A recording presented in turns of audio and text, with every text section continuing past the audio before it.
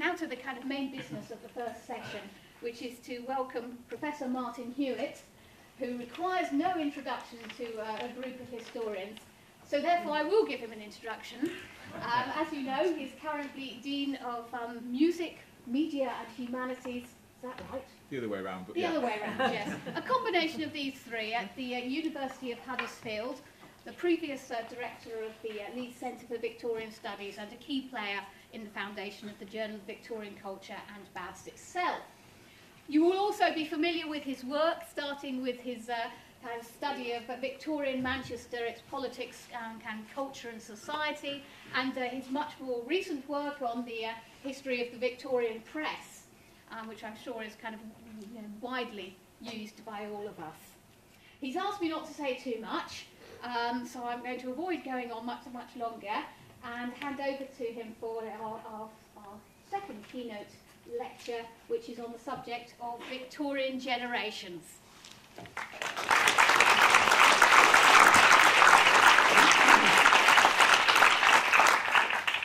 Great, Rosemary, thanks very much. Yes, I think it's an embarrassingly large amount has been said already on a number of occasions over the course of the last 2 days, so I think that was quite more than enough. And my apologies if Black Eyed Peas was a little bit of an assault to the senses first thing on a Saturday morning after a Friday night conference dinner. I did think it might blow 1 or 2 cobwebs away. I did think it might also create a kind of generational incongruity. I did think I might make that effect even better by trying to dance out front, but I've spared you that. But yeah, it's Lucy's fault. She encouraged me to start with something that perhaps you wouldn't expect at the start of a Bavs keynote, particularly on Victorian generations. Although obviously the theme was relevant enough, obviously. Okay, so we've got a passage here that was pointed out to me by Rosemary, and I'm delighted to be able to start with it because it gives me the excuse to preface this lecture not only with the conventional thanks to conference organisers for the honour of this invitation, and it is an honour, but to affirm my enormous debt to Rosemary and to all my former colleagues, several of which I see around the room here at Leeds Trinity, and indeed my debt to the institution itself. Leeds Trinity hired me as an inexperienced lecturer in 1991, even though I was manifestly unqualified to teach the 20th century international history they were looking primarily to cover. And in fact, I had one of the most embarrassing interview experiences of my life, and I've had several, where I was quizzed in detail about Mussolini's Corfu policy of 1922. I mean, I vaguely knew who Mussolini was, but that was about as far as it went. Anyway, they gave me the job, and within 3 years, they had provided me with the intellectual and financial resources to set up, as we've heard, a centre and an MA in Victorian Studies, and even more outrageously, a new journal of Victorian culture.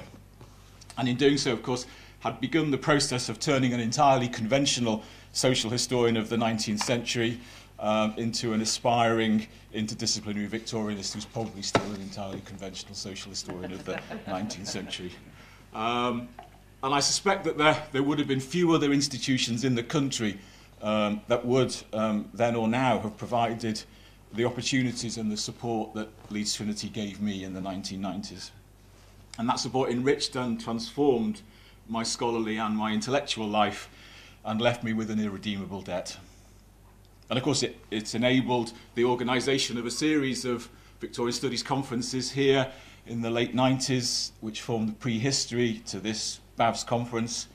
And so it has been an enormous thrill to see Bavs back here, to see Horsforth once again the site of the annual gathering of Britain's Victorianists. And you know, it's been said before very generously, I think, already by Rowan, but I too think that Leeds Trinity has every right to be proud of its place. I think we can say it's the crucible of the British Association for Victorian Studies. But to return to generations. if we're to be serious about age in Victorian Britain, just as if we are to be serious about the ages of Victorian Britain, we need to grapple with the question of generations. If I were to ask you how the Victorians responded to the death of Victoria, or to some other event, your response might be that it rather depends. And if I asked you on what, you might say, well, on their class, their gender, their sexuality, their ethnicity. But amid these contingencies of identity, how many of you would have started, at least before this conference, with the question of how old they were? Never mind to the slightly different but related question of which generation did they belong to? I think Young's quote is beautifully suggestive of some of the problematics of a generational approach. I wonder, and no Googling, how many of you, how old you think Pugin was at the time that Ruskin was born. But her opposition presents for us the broader potential for generational influences and distinctions to have helped to shape the Victorian period and to understand that. So, as we know, the idea of the generation is widely used in Victorian scholarship and has been widely shoehorned into a number of papers in this conference that I've heard of. We might think of Jim Secord's portrayal in Victorian Sensation of the first generation of professional scientists, Spencer, Tyndall, Wallace and Huxley. We might think of the 1860s generation of university reformers identified by Sheldon Rothblatt. We think of Yeats's tragic generation of the 1890s. We talk of first generation romantics and second generation romantics, of first and second generation women writers. We were hearing yesterday of first, second and even third generation pre-Raphaelites. So we use generations, and we use them not only as a structuring device, but as a broader organising theme. It's got a very powerful lineage in Victorian scholarship. Of course, Theo Hoppen's New Oxford History of England's The Mid-Victorian Generation is itself a referencing of the subtitle of W.L. Burns' classic An Age of Equipoise, a study of the mid-Victorian generation. And modern scholarship continues to splatter its texts with the generation as a structuring and as a narrative device. Just to give you one example, there are 60 references to generation and another 8 to generations in the 300 pages of Michael Roberts' study of 19th century voluntarism, Making English Morals of 2004. It may even be that we're witnessing something of a broader turn to generations, born out of the attention to ageing, which has been reflected in this conference, in renewed interest in the histories of parenting, as well as in recent books. I'm thinking of Heather Ellis's Generational Conflict and University Reform, Oxford in the Age of Revolution from 2012, or Thomas Otty's The Foreign Office Mind, The Making of British Foreign Policy, 1865 to 1914 from 2011, both of which manifest renewed efforts to deploy generation as a key concept. Allowing for all this, it has to be said that scholarly deployment of the notion of generation remains shamefully ill-defined and imprecise. In using the idea of generation, we offer a spurious specificity which is dissembling, if not consciously dishonest. Part of the problem is the limits of existing theory, which has moved little from foundational essays of Karl Mannheim in the 1920s and the less generally cited work of José Ortega y Gasset in the 1920s and 30s. Okay, so far so discouraging. I do discouraging well, as some people who went through the JVC editorial process in the 90s really will.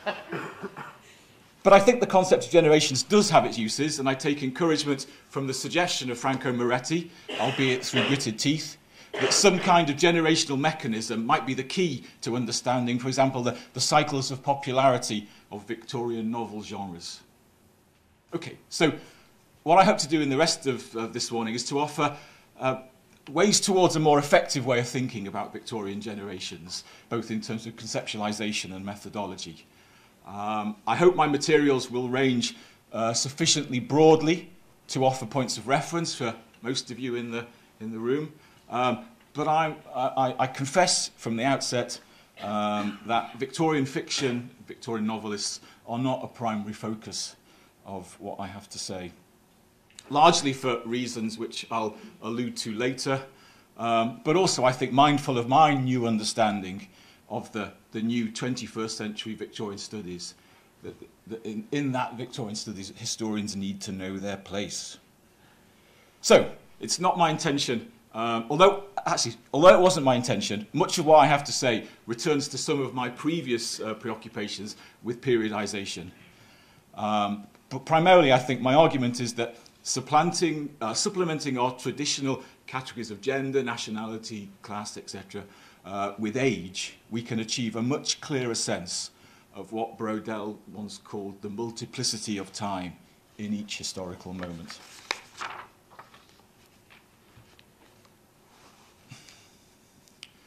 So, for both sociologists and for historians, the 20th century has offered powerful evidence of the existence and significance of generational identity groups, both the transnational and the mass, the lost generation of 1914, Generation X, the 60s generation, Generation Y, and the national and often more narrowly constituted groups, the Spanish generation of 98, or the Irish generation of 1916. And in these contexts, generation has appeared to constitute a foundational component of self-identity, in particular of youth movements, and has produced a narrative of generational sequence and supersession.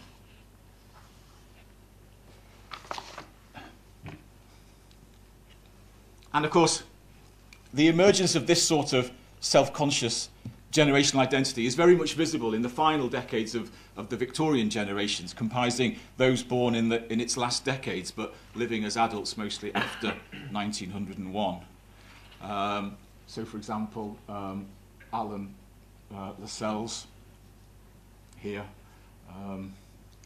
but also thinking about Alfred Orridge and the New Age described by Storm Jameson as the Bible of my generation, which consciously addressed itself to a generation rising that finds titbits useless and TPs weakly unsatisfactory. I think if we look at the Edwardian period, we can see it being marked not just by the rhetorical opposition of older and younger generations, though this certainly intensified, nor even just by a widening of the generation gap into more of a gulf, but crucially by the active adoption of generational identities by protagonists, the development of lateral generational solidarities, and the greater sense of the narrowing and specificity of the generational layers that operated in society. And of course, this generational solidarity and alienation was immeasurably intensified by the First World War, a formative experience of power unlike anything that the Victorian period had to offer. Not least, of course, because the price of the war in lives lost was paid predominantly by a cohort of young men.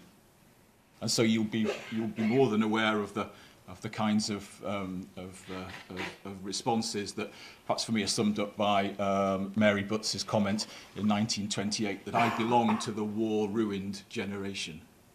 Those years lie like a fog on my spirit, mud, slough of despair, cynicism, panic.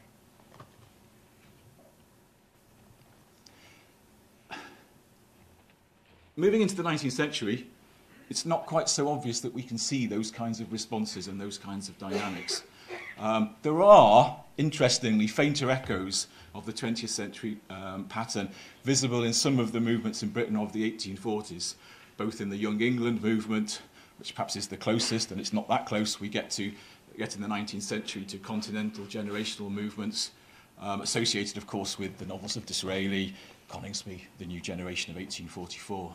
But interestingly also elsewhere, for example, in the Oxford movement, where through the work of Peter Nockels and others, it's possible to get a real feel of the contribution that a sense of generational revolt made to Tractarianism.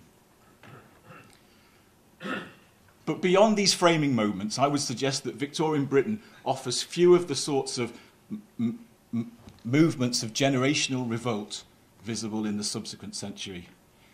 And indeed, that there was nothing in Victorian self-conceptions to match the readiness with which they themselves interpreted the contemporary history of the European continent in broad generational patterns, as in the case of France, where Victorians saw very clearly the generation of 1789 being replaced by generations of 1820 and 1830 and the discouraged generation of 1850 and so on. So I think where we need to start from is the notion that in various ways applying 20th century models and working back from 20th century expectations to the Victorians is actually not going to be terribly helpful.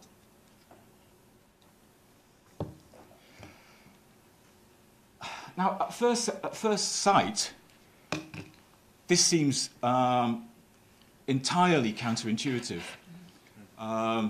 The most cursory of samplings demonstrates that Victorians, like we Victorianists, were fond of a generational reference, or 30, making all necessary allowances for the crudity of the data.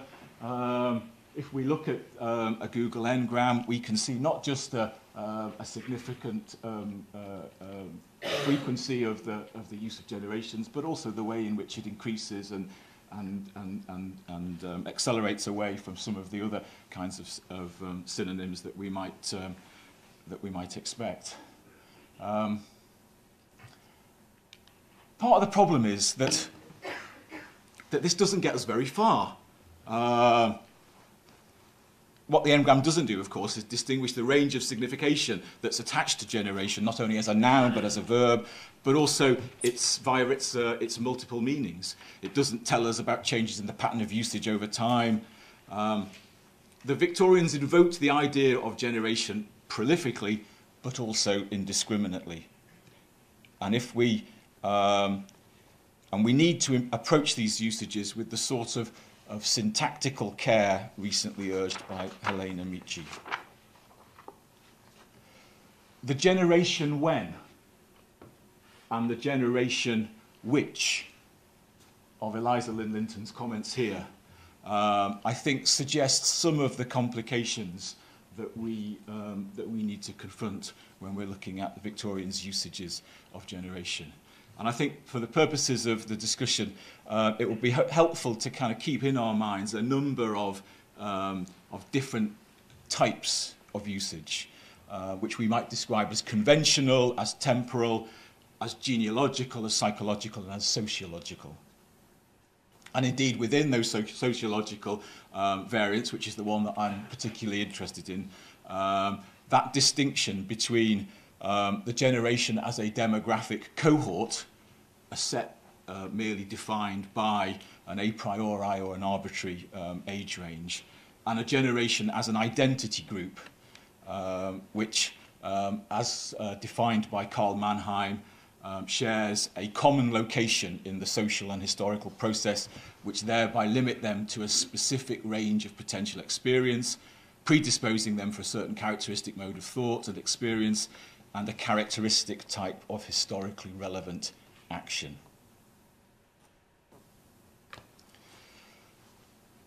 Superficially, there are frequent signs in Victorian literature, Victorian prose, of a self-conscious generational identity. Multiple references to our generation or my generation. But before the 1890s, almost without exception, these derive from a religious rhetoric of service, which invoke a biblical concept of time in which my generation or our generation stands, along with the present generation, for the time or world in which I live, nowadays, rather than any sociological one of my age group. And in effect, these were just part of a range of cliched uses that also indicated historical stability from generation to generation, long periods of indeterminate time, successive generations, the future generations, or of course, the rising generation, Punch's favourite. And perhaps I should have given more attention to Punch and the rising generation, but I'm afraid that's a paper for another day. So,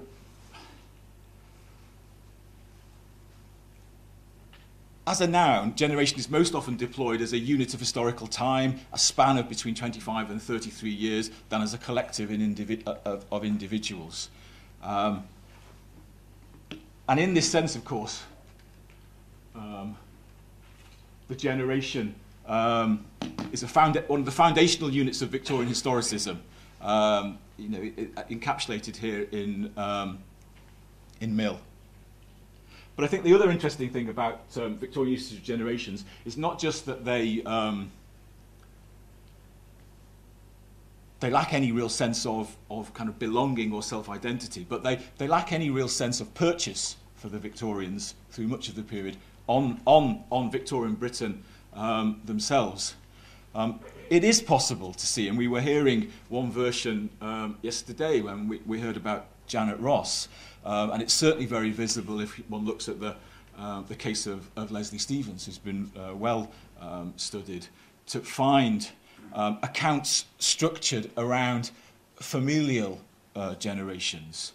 But these create a very different kind of genealogical approach, a very different kind of genealogical sequence than the sociological ones that I think are going to be more useful to us.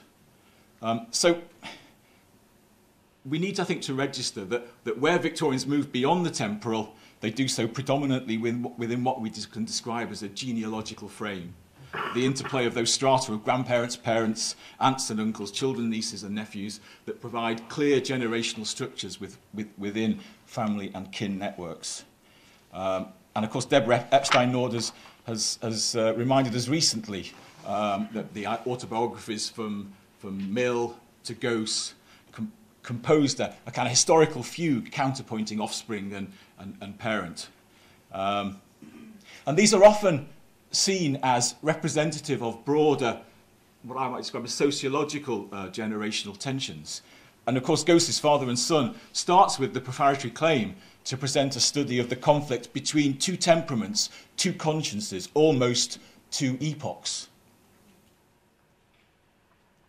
But in fact, not least because of the unrepresentativeness of the Plymouth Brethren context in which Gosse is working, but also because of his own sustained reluctance to present himself in any emblematic way, in reality what we get is something much narrower than that. And this, I think, is where the difficulty of looking at kind of fictional constructions of novelistic constructions of the generation come in. I think it is certainly true, and we can find examples if we start looking of an aspiration to work across this boundary, to use the genealogical to think about the sociological.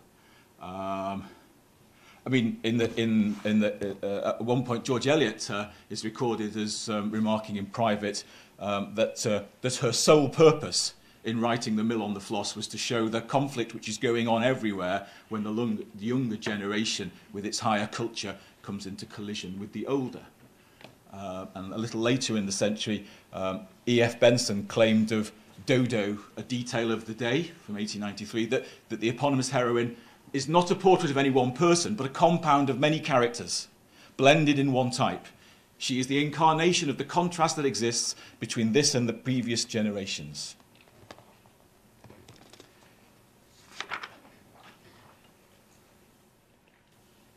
The difficulty, though, of using these kinds of texts as a way into a broader understanding of the Victorian generations is the way in which they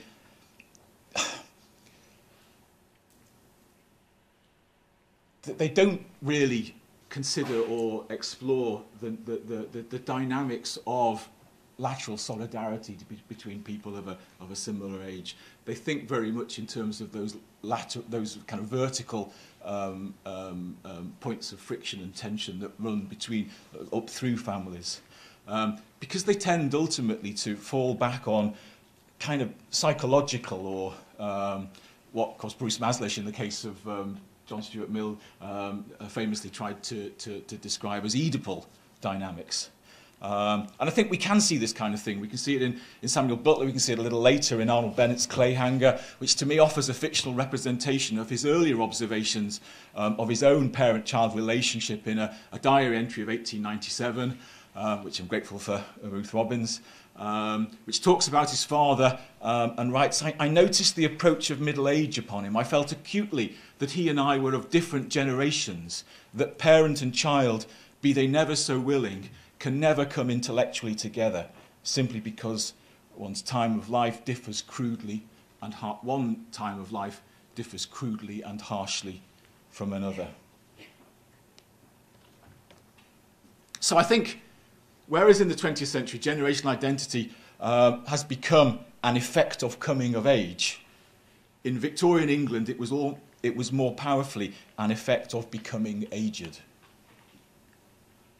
Almost as often as biographical accounts dwell on parent-child rebellions without invoking wider generational identities, they spoke of the distancing effects of advancing age in explicitly generational terms. And while I've located very little discussion of generational transitions triggered by the usurpations of the young, definitions of change rooted in Victorian necrologies are commonplace. So for Frederick Harrison, the death of one generation is the birth of another. And this is a tendency very marked in the writings of Bajot, which we'll come to in other writings of Gauss, in a broad range of writings, particularly in the later decades of the century. So as I've said, it may be that the idea of the generation as a historical actor first emerges at the time of the French Revolution, but in England there's very little contemporary self-ascription. What we miss is any powerful sense of belonging, of the extension, we might say, of generational dynamics from kin to kith.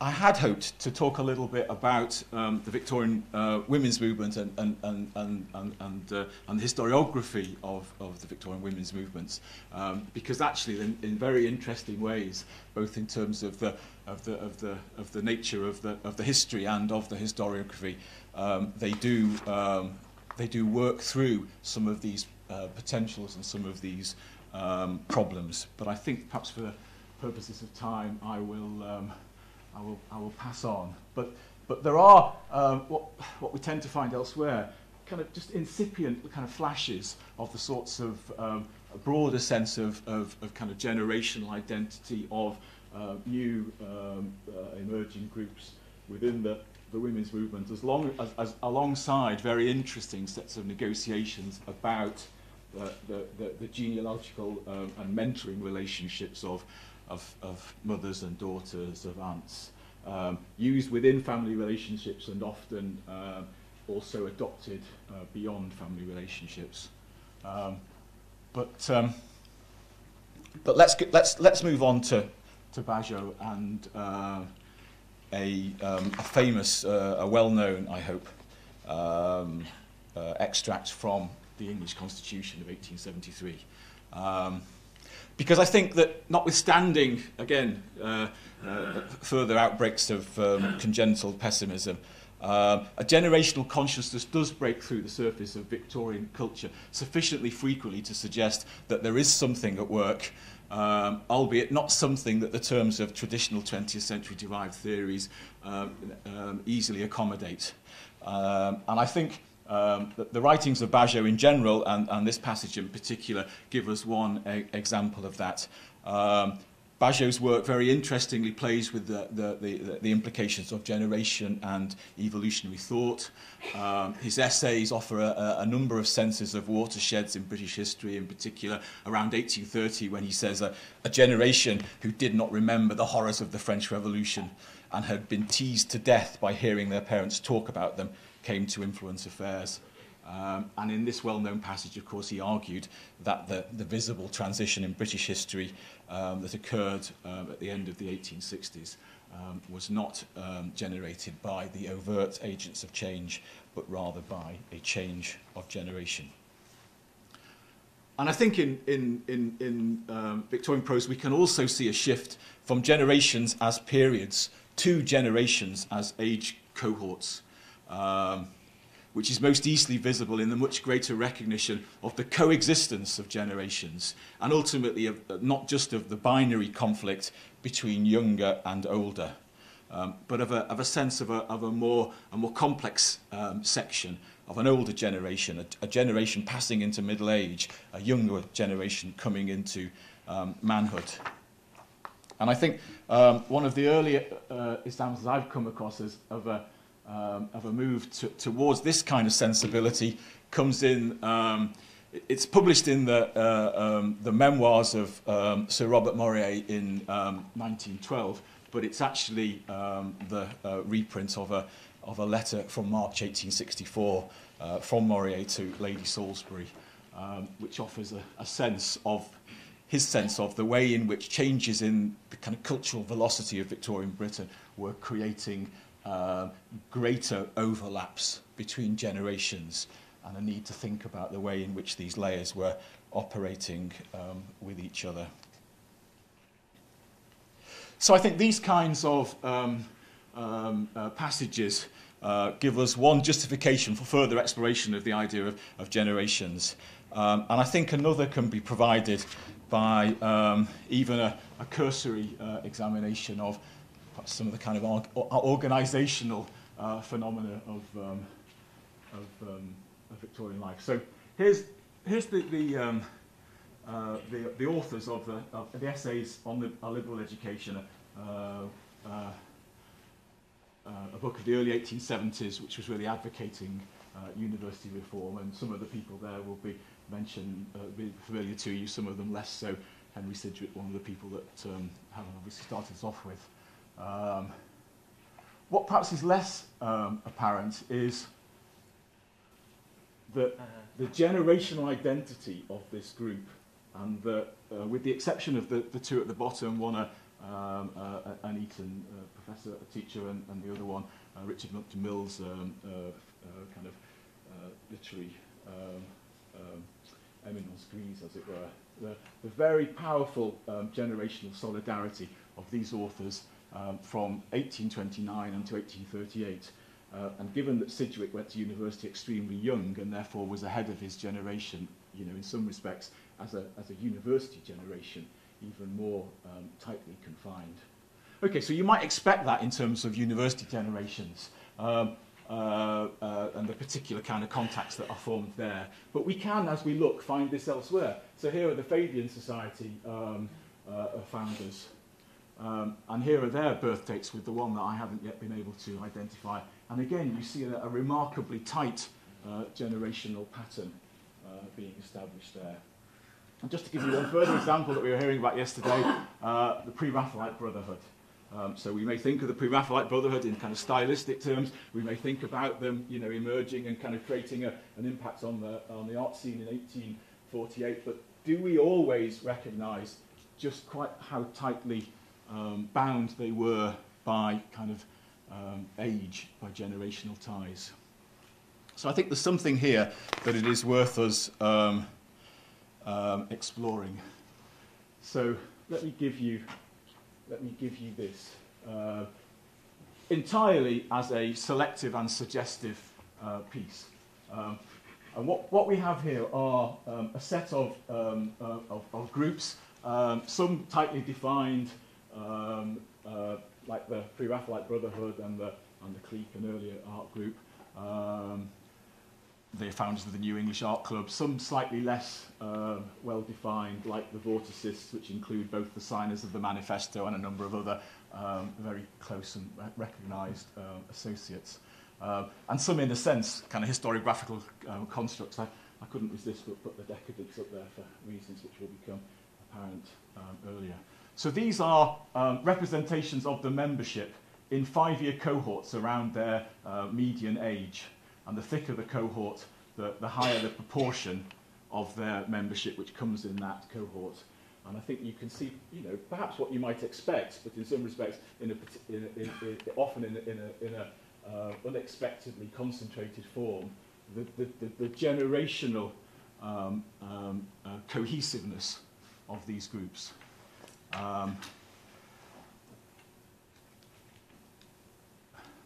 Work? Yeah.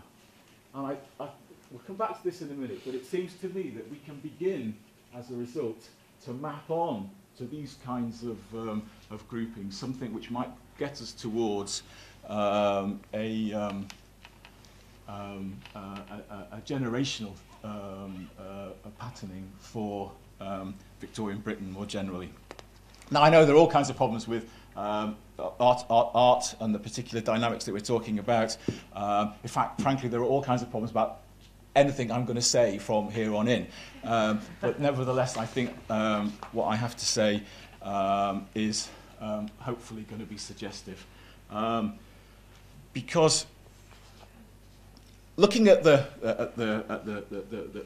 prose passages, looking at the kind of generational constructions, looking at those kinds of institutional patterns and others that we might pick from other fields, kind of politics, history of science, wherever, it seems to me that there is scope perhaps for thinking about the way in which generations and generational solidarities are structuring aspects of Victorian social, cultural, intellectual life.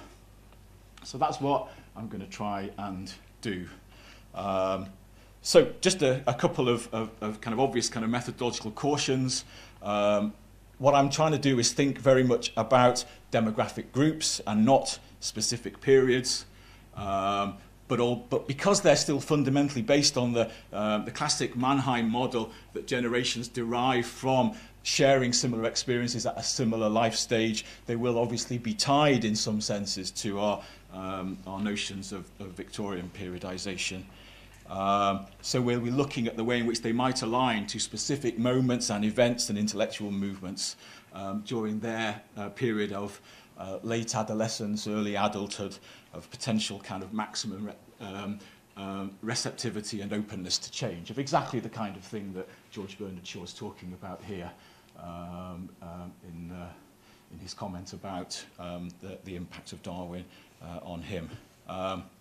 Of course, what I'm going to try and argue is that, as I think is self-apparent, that these things don't come in regular waves or in kind of fixed bands or with similar intensities, so that inevitably, as we try and construct a Victorian generational model, it will be messy and uneven and have different thicknesses. But that if we are serious about thinking about generations in this way and trying to liberate them from a genealogical notion of generation, which has often dominated the notions of the length of the generational interval, then we probably will end up with something a lot tighter than the 25 to 33 year convention, something nearer the 15 to 20 years. Okay, so there are all kinds of problems when thinking about boundaries. We need to recognise that they are fuzzy and overlapping, but for kind of various purposes it makes sense to think about conventional dividing lines which give us a grouping that sits within them. Okay, so you've had a kind of a sneak preview, as it were, but what on earth might this generational schema look like? And this is where I kind of steel myself and show you something that, frankly, you really oughtn't to see because it's particularly half-formed. There was a moment at the conference, I think, I can't remember when it was, when someone made some comment about the shame that we only ever hear conferences kind of fully polished and prepared papers. It might have been Nick, actually. So here we are. This is my response, something which is about as far away from a fully polished and finished paper as you can imagine. What if the Victorian generations looked something like this? What if we think about a series of formative periods, a series of influences that exist within those formative periods, and as a result, a set of birth dates, a birth range, both a kind of core, and then obviously outside that a margin when the identities become increasingly tenuous.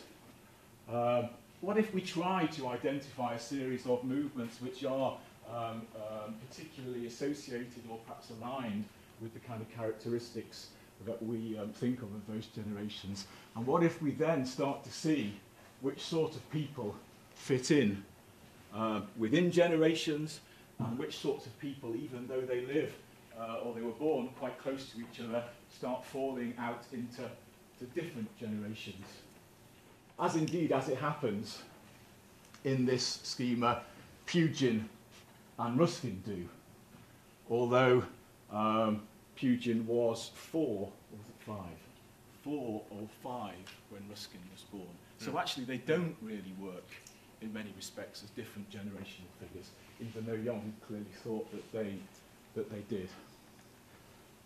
Okay, so this is where you've had enough time to kind of get over your initial shock, and you're thinking, I really can't believe that he's trying to sell this to us. But okay, that's fair enough. I'm happy to go into battle for these kinds of things, and you know, there's certainly plenty to do with it. There's a real kind of Victorian parlour game to be had here, I think. And so, for example, let's have a think.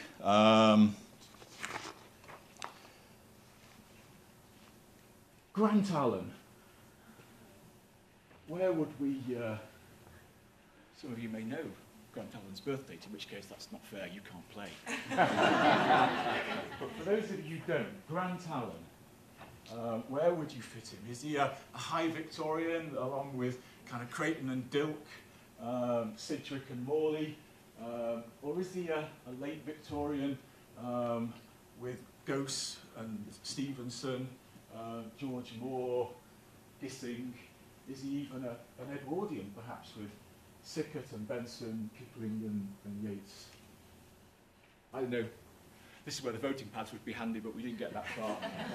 So, for me, Grant Allen sits quite nicely with what we're describing as late Victorians. And indeed, that's where his birth date does sit, because Grant Allen was born in 1858. So we could carry on, and we could have a go. Winston Churchill, there's a Victorianist a Victorian to conjure. Born 1874, as we would expect, as a kind of classic Edwardian liberal. The nomenclature I'm particularly kind of unhappy and uncertain with, because in many respects it really ought to be a nomenclature based on their formative moment, if they are the generation of the 1820s or what have you. But because of obviously the way the demographic lag works, and the way in which they then become the kind of people that we recognise at particular moments, it seemed for the purposes of this exercise to make sense to think of them like this. And anyway, I couldn't come up with a whole series of kind of really credible names for them if I was trying to kind of push them back to their periods of influence. Okay, so that's all well and good. What might we do with this? How might we try and make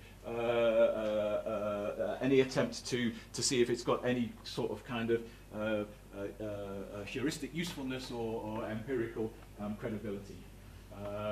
Well, as I've said, what we're not going to find are a whole series of kind of generational or generations acting in generational ways as self-consciously trying to establish new kind of cultural forms or what have you. We're not going to find 20th century generations in that sense. So obviously one way to go back would be to carry on doing work in the organisational structures of Victorian Britain and just see how well they do map onto some sense of generations, and with all the various difficulties that might have. But my sense is what we are looking for is what we might describe as generational effects rather than as generational actors. Can we identify points at which it looks like the generations help us to make sense of things which are happening? So in order to do that, what I want to just briefly do is to take up a question which appears with increasing frequency in the later years of the Victorian period, the sense to which Victorian literature culture has begun to stagnate, ossified by the dead weight of early Victorian grandees who refused to die decently in good time. and to leave the way clearer for younger talent. As Grant Allen put it in 1882, with the solitary and damning exception of Mr. Mallock, it would be hard to name a single writer of the present generation who has achieved even a decent reputation before he was 40. So what if we could map the authorship of Victorian periodicals generationally? What if we had taken the rich data from the Wellesley index and put it in such a form that we could begin to look at age cohort frequencies? So what we've done is to start doing that, and we have about 13,500 entries of individual contributions and their authors, and therefore obviously the birth dates of those authors, stretching across Westminster Review, the Quarterly Review, Blackwood's magazine, Fraser's magazine, mostly through the entire period, and then a number of shorter runs, Ainsworth, Macmillan's, the London Quarterly, the 19th century. And again, there are a whole series of kind of technical difficulties here, and the data's still a little bit dirty. Okay, we could, as I have done, run a random 15-year cohort analysis of the appearance of different cohort groups in Wellesley from 1824 up to 1900. And because there is obviously a statistical effect of age group, we will begin to get these kind of patterns of rising and decline. So the purple goes up and then down, the blue goes up and down, and et cetera, et cetera. You know, the bigger the group, the broader the group, the more that statistical effect will be apparent. The tighter the group, the less it will be apparent. And okay, so we can kind of see what we might expect, but it's a bit of a jumble. I'm not sure there's a huge amount to be taken from that. The mid-Victorians, as we've described them, kind of appear as you would expect in the mid-Victorian period, and the high Victorians do, and they don't perhaps disappear as quickly as they ought to have done.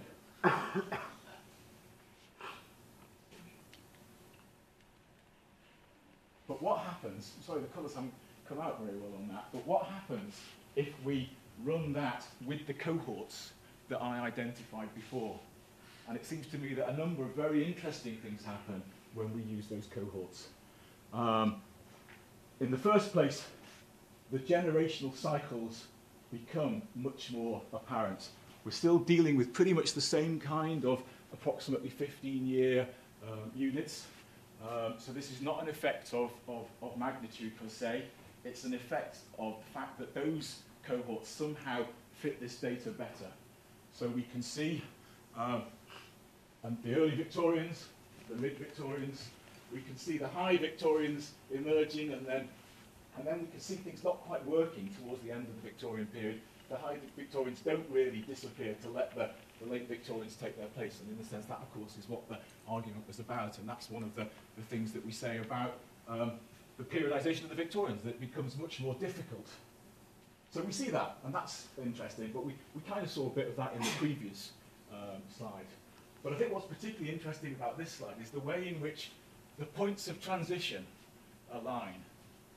So the early Victorians emerge very rapidly into this period of prominence around 1834-35. They are superseded around 1850-1851. They are again themselves superseded around 68-70. It looks like they ought to be superseded around the mid to late 1880s. So there's no designed-in effect here. I took the data and I ran the cohorts. I had no idea what I was going to get, and this is what I did get. So that suggests to me that, like them or loathe them, those generational cohorts provide some way of explaining and patterning a set of data about the people who are contributing to Victorian periodicals. Okay, I've outstayed my welcome, I'll finish. So, of course, I present this with a great deal of trepidation. I'm mindful of Tom Otte's warning that one of the fascinations of the generational approach is that the more you try to apply it, the more it has dissolved into vapid generalities and boneless speculations. So there we are. I offer you that as an immediate response. I'll be checking Twitter later. And I guess also I'm aware that it might appear that I'm trying to persuade you that it's time for the Victorian Studies Adrian Mole moment. So that henceforth it should be Modern Painters Volume 1 by John Ruskin, aged 24. And I guess I'm not, although I am kind of interested in the significance of that age, which I think, you know, many of us who use and work with Ruskin don't recognise, don't register. But having started by suggesting that we need a more robust and precise sense of generation, if we're to carry on using it in the ways we do, I do hope I've demonstrated that that there are ways in which we might think about how we can do this, and that in doing so we have the possibility of throwing new light, fresh light, on the nature of Victorian Britain, perhaps only in reinforcing our conventional sub-periods, as well as perhaps reinforcing the arguments that I and others have advanced already about its overarching coherence as a single cultural period. I would say that generations are not the dramatis personae of 19th century history, but they potentially offer as a structuring force as powerful as race or class or gender. But we'll not achieve this by simply applying existing predominantly 20th century derived approaches to generations. We will need to articulate a new conceptual frame which avoids youth-focused models of generational revolt, looks to generational spans identified empirically and not deductively, accommodates the fuzzy and the overlapping nature of generational definition, and understands the multi-generational composition of society at any one particular point in time. And if we do so, a renewed generational analysis will help to affirm that age matters. Not just ageing, but the implications of age-related solidarities and tensions, of collective memories and rituals of identity. We'll not properly understand the Victorian period, or indeed any modern period, unless we effectively map and locate not just the effects of the conventional structuring forces that we identify, but the effects of age. And unless we register and accommodate the thick, layered time that age produced. And that will require not just new methods of analysis, which I hope the digital humanities will help us to provide, but new modes of what I think we might describe as deep or in Carlylean terms, solid narrative approaches. Okay, so the research here is limited, and my conclusions, preliminary, premature, ludicrous, take your pick. But I think we have established enough to know that the Victorian experience of generational consciousness and dynamics was quite different to continental patterns and to its adjacent ages. And I, for one, welcome the extent to which such research will therefore continue to require interdisciplinary approaches which are mindful of national and chronological exceptionalities, and so help to justify the continued vitality of a British Association for Victorian Studies, and indeed of the role of Victorian Studies as a site for theoretical development and not just arid empiricism. Really, who'd have thought it? Thank you.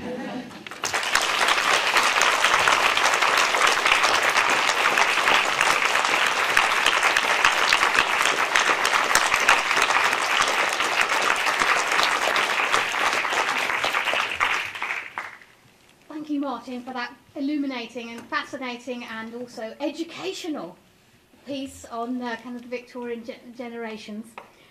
I think we can certainly take 10 minutes for questions, and I'm sure there are a lot of people who would like to ask Martin a bit more about his preliminary conclusions on, I think it's called data mining, she says, as a person who desperately avoids this sort of thing.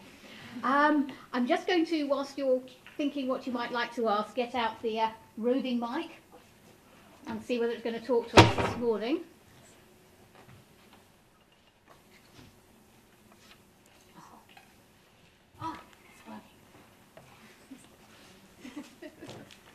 Oh, Thanks very much, Martin. I work on the history of children. I just want to say I don't actually see anything really problematic about what you're talking about. I mean, the idea that you know, we need to understand the Victorians' conception of generation in their own terms. Seems perfectly a reasonable thing. And I just want to say, I think a way into this that I've been working on is through the history of children and the family, surprise. But one example is some of the findings in my research is that I'm arguing actually children have a new prominence in worshipping communities, in churches and chapels, because there's, from the early 19th century, because there's so much enthusiasm to get more children into school, children of all social classes, but particularly the poorer, that, you know, that they make more space for children when they're building new churches. You know, there are, okay, we'll read my chapter on this, but, you know, there is actually very much a kind of interest in including the new generations, which may not be discussed in that language, but it's quite, you know, does seem to be a new development. I hope that makes some sense. It does, and I mean, I'm sure it's kind of inherent, isn't it? It's intrinsic to what we do. But I did find myself writing and trying to work out how to kind of boil down the essence of what I wanted to argue, just to be aware of the kind of hugely problematic and sometimes, you know, potentially offensive assumptions in almost every sentence, and I am very aware that one of my operating principles is that you know, in some senses we can kind of ignore that first kind of tranche, the up to 15s. They're not part of the kind of public culture that I'm particularly interested in, and of course that's not necessarily a terribly satisfactory way to progress. But I think obviously including that further tranche and thinking about thick time does, you know, it is consistent and does just kind of, I think, enhance what I'm trying to suggest. I mean, as Pat Fane pointed out, they're actually a very high proportion of the population through much of the Victorian era, the young. So something like 40% are under 20. So they can't really be ignored. But yeah. That wasn't a criticism. Yeah. It's just an aspect of that society. Thank you very much. I think Nathan has a question. I don't know whether you want to, being our technology guy for the morning. The generation idea tends to need a really clumsy view of human nature. You mentioned life phases. So you learn in the first 30 years, you draw on those experiences and elaborate them in the next 30, and then you get locked in by them in the final, you know, or whatever it might be. The Victorians never quite got that. They had all the ideas and they toyed with them, but they tried not to be clumsy with it. A generation needs to be locked in by the events, and they need to be held by those. The eternal, you know, like you playing the Black Eyed Peas, the eternally youthful person kind of mars the idea of a generation because they get on board with later sort of trends. Can we have an idea of generation if they try to avoid clumsiness? I think in all these things, the more we reduce what we're doing to kind of value systems or other forms of kind of ideological construction, the worse they will be. But I think, you know, I would say perhaps give you a kind of counterpoint to your kind of intellectual argument. Say, what about kind of friendship networks? What about networks of kind of intermarriage and those kinds of things? You often do get locked in, or at least, you know, to an extent, get locked into those kinds of relationships and the kinds of formative influences that they construct at an early age. So yeah, you know, we can't be too crude about any of these things, but I think we can't also ignore that some of the structuring forces that generation does still nevertheless create.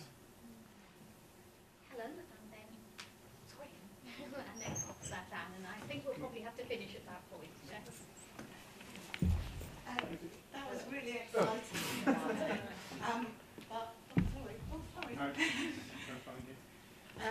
But I just wondered, your kind of, the generations that you showed us and the patterns that you showed us were very much based on the kind of Victorian greats, as they were partly kind of memorialising themselves, and as we've memorialised them. So would it work? Would it look the same? Would the generational patterns look the same if we put in trade unionists or, you know, train drivers or, yeah, everyday folk?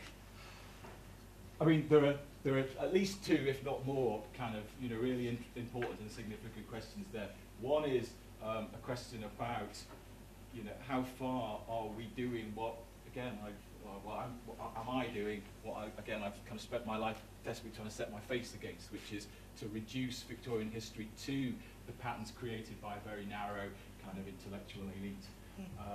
And I think that's a very dangerous one, and it is implicit in some of the tensions that exist in the way in which we use generations more generally as historians. And I suppose that, for me, the you know, the juxtaposition, therefore, of the essayists on liberal education reform, the Fabians, and the Pre-Raphaelites did kind of provide me with some sort of a reassurance that something more is going on here.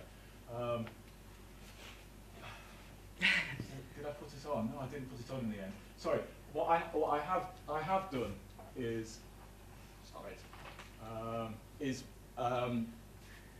done a more detailed mapping. Don't look at that. A more detailed mapping of women's groups to this generation, and in some respects, it works, but not quite. In that there appears to be a kind of 3-year lag. It works better if you advance all the divisions 3 years. What, the women are ahead or behind? The women. Well, we're not talking. You know, these are not obviously. They're not progressive, are they? They're just the kind of coherences that operate. Now, it may be that if we look at the way in which the influences operate, there may be a slight kind of lag in the way in which they are become cohesive. So yes, you're kind of pushing the dates 3 years on, and then it begins to look. So, I mean, as I said, very early days. My sense is that there is a degree of circularity here, which is kind of coming through in terms of you find what you would expect to find because of the way in which your iterative processes start putting these people in the boxes in the first place. And that's why I'm very interested in trying to find if there are ways of using kind of set theory, for example, and kind of forms of kind of cluster analysis to try and work out the dynamics or best fit in some of this data. But I mean, I think your straightforward question, will these generational kind of cohorts work in different contexts, is I expect they will, although maybe not quite so well, because we'll be looking at different kind of powers of the kind of key kind of cohering forces. If Darwinism is the kind of critical shaper of a kind of high Victorian generation, it is clearly not going to work for large sections